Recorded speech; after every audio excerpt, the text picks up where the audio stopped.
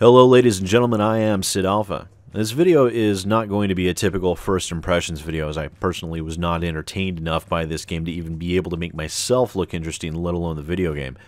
And even though I did not like this game at all, I thought it was still worth using as a case study for a good deal of games that I've been running into recently. And the reason for all of this is that recently I've been feeling rather bored with a good deal of the indie titles that I've been playing. I have received review code for nearly 20 games within the past week alone, either through PR distribution or directly from indie developers themselves, and while I admit I've touched very few of the games whose keys were emailed to me directly, I did play the majority of the other games, not to mention I'd purchased quite a few as well. But after half an hour, sometimes even less, I found myself getting bored and completely lost interest. Now, some of you look at my channel and, even in spite of my still very small numbers by YouTube standards, and see me producing a new video every day whenever possible, with some games that are quite good for their genre and their price point, while some of the games are not so good.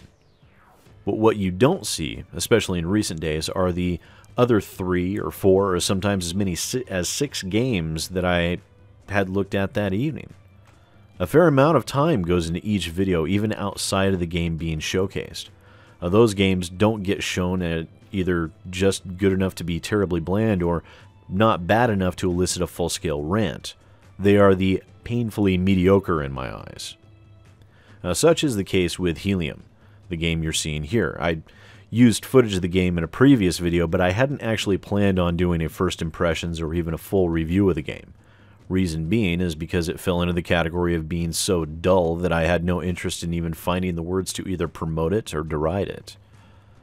And this is an issue that I've been finding with a great deal of games in recent days.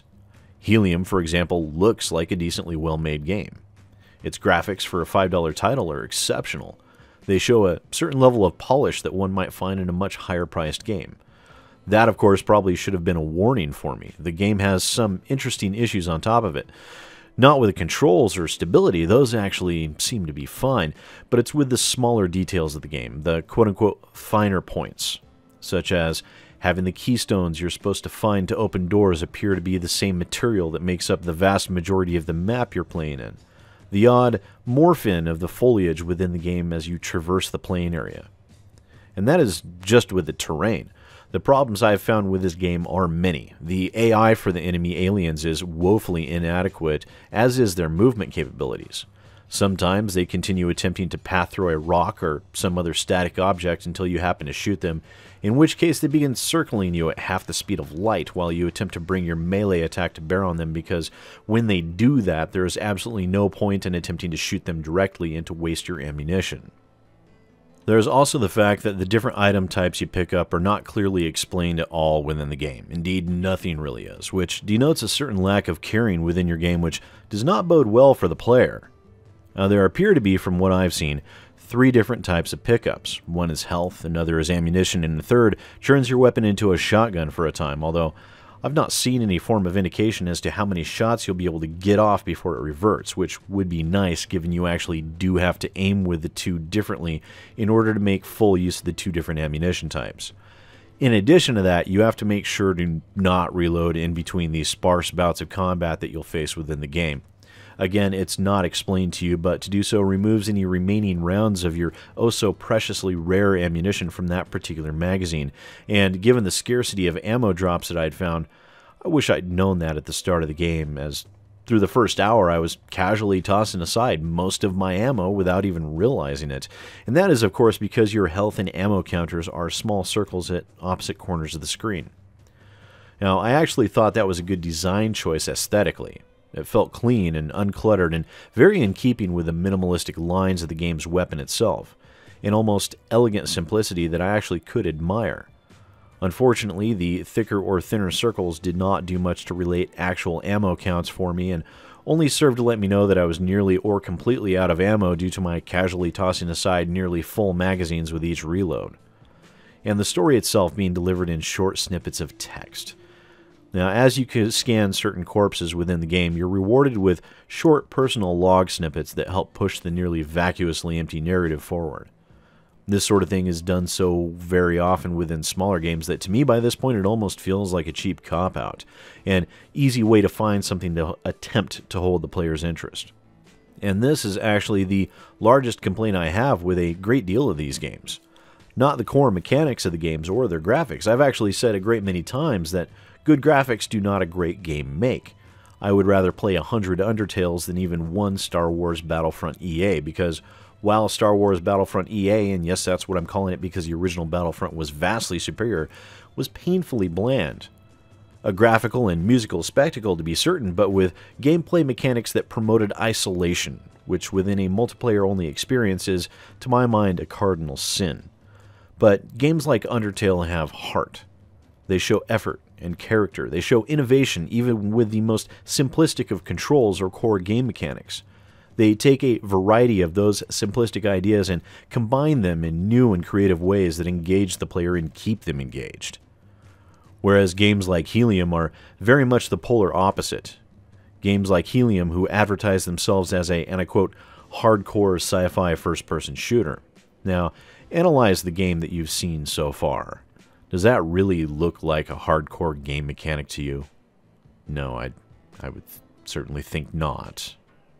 Games like Helium lack meaningful content to the point of being more empty than the vacuum of space, and yes, before someone comments that space is anything but empty, it's a turn of phrase, so please just roll with it.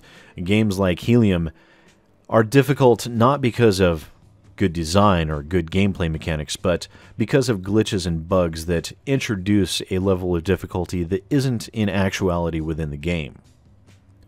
The point that I'm trying to make with Helium and so many other games that have been released in the past 2 weeks, and it has been a painful past couple of weeks for new indie titles, let me tell you, is that they seem to have their core framework down.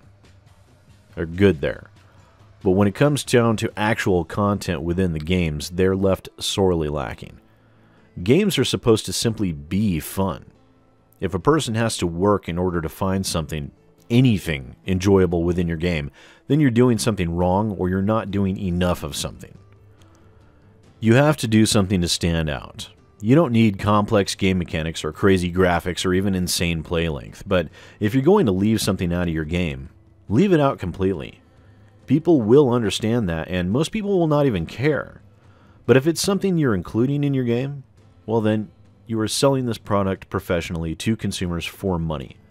You had best make sure that what you're including works as intended, and that there are at least enough of it to be entertaining.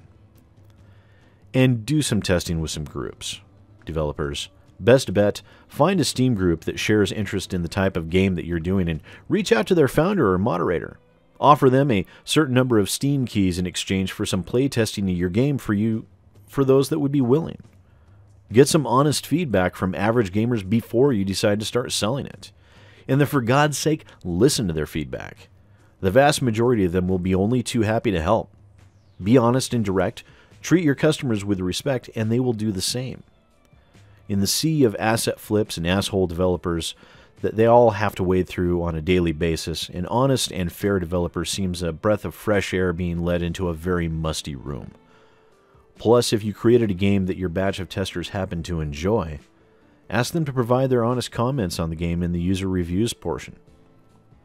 You gain some visibility, some QA testing, and some feedback, and after some refinement and tweaking, you'll end up with an even better game that those people, not to mention your customers, will be able to enjoy and will be willing to recommend to others.